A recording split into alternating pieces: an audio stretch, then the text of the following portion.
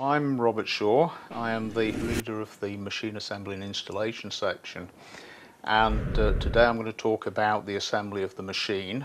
The machine, as it's called, consists of about 15 major subsystems depending on how you slice it up.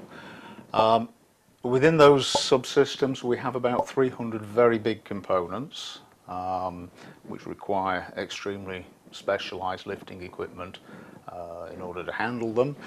And if we get down to the component level, well, it's very difficult to say how many components we actually have, but if we say round about 1 million, then I guess we wouldn't be too far wrong. To put what I've just said into perspective, very few, if any, machines consist of quite as number of pieces as the ITER machine does. If you take a look at the view here, the machine is about 30 meters in diameter and a little over that in height. So we're looking at very big components.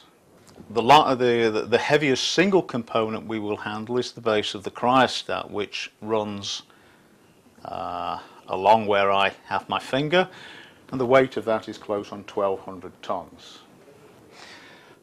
If we look to the TF magnet, which are these D-shaped components which are superconducting coils, each of which weigh about 300 tons, we're looking at tolerances, or achieving tolerances during assembly, of the order of 1 millimeter or 2. This kind of machine has never really been built before. You take all of those challenges, put them together, and assembling ITER is quite a difficult thing to do. To carry out the assembly operations, we need an extremely extensive toolkit of very large, heavy, strong, expensive and precise tools. So the two biggest tools are illustrated in these pictures here. This is the tool that we term the subassembly tool, and what we do in here is to take the sector of vacuum vessel as it's delivered, we suspend it from the top, and progressively we install first the thermal shield around the outside of the vacuum vessel, and then we rotate the 2 TF coils into position. You can see a TF coil here. The tool is 22 meters tall, and the tool alone weighs 700 tons, which is impressive, except that the combined mass of the components it's handling is about 1,250 tons. So the view on the right shows the configuration in the machine pit. This component here is the biggest and heaviest that we have, single piece that we have to handle.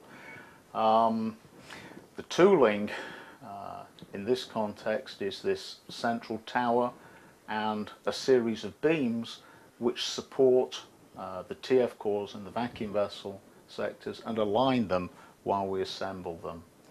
The way we assemble the machine, or the sequence, is aimed at achieving a very accurate alignment, particularly of the magnet systems and the in-vessel components, which have to be aligned very accurately if the machine is going to work. We start with the foundations, which is always a good place to start.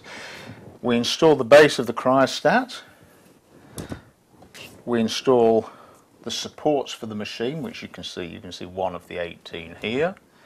And then we have a large number of components in this area which become trapped underneath the machine once the TF cores are installed.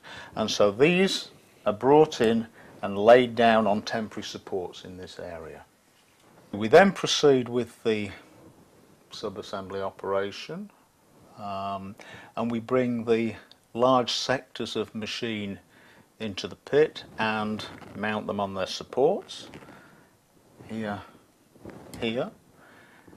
join all of the TF coils together, join the thermal shields together, and we weld the vacuum vessel sectors together. We proceed then by mounting these components that were temporarily placed in this area. We fill in the area around the machine, and then we complete the machine by installing the components up at the top.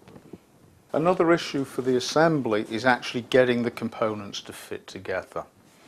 We're talking about components which are manufactured in different facilities around the world. Rather than sitting here waiting for the components to arrive, we will send our people out to the different DAs, to the different companies who are manufacturing the components, and confirm the dimensions of the components for our purposes before they ever arrive on the site.